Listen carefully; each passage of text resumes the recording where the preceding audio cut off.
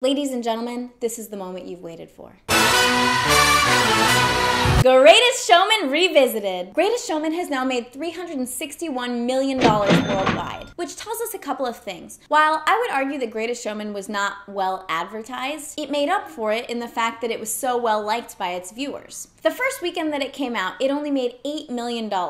Opening weekend, and was pretty much going to be considered a flop. You could argue that, oh, people were waiting to see it till Christmas because it came out on December 22nd. Well, the problem with that is that Christmas Day sales didn't make that much of an impact. The real difference in momentum came after Christmas, when everyone that went to see it told pretty much everyone they knew how amazing it was. Another thing this tells us is that hard work pays off. And lastly, it tells us, in my opinion, critics often cannot be trusted. Observe. Greatest Showman has 55% on the tomato meter on Rotten Tomatoes, and yet it has 89% from the audience.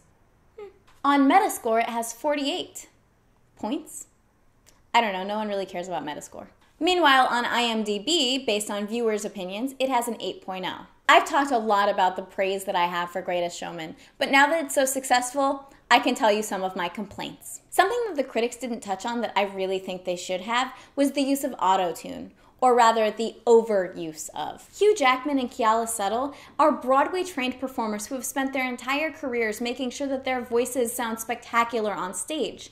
And with the use of auto-tune, we're making them into bad pop singers. Because the thing is, vibrato just doesn't sound good on auto-tune. My next complaint is that I wish that Pasek and Paul had made the music old school Broadway style. Now, I understand that their explanation for this is that they felt like P.T. Barnum was so ahead of his time that his music should also be ahead of his time and have 21st century vibes. The thing is, P.T. Barnum's story takes place in the late 1800s, so ahead of his time could definitely mean 1950s, which means we could have had all the same music, but we could have slowed it down and had more piano and had more vibrato and had more expectations from our singers because they'd have to sing live.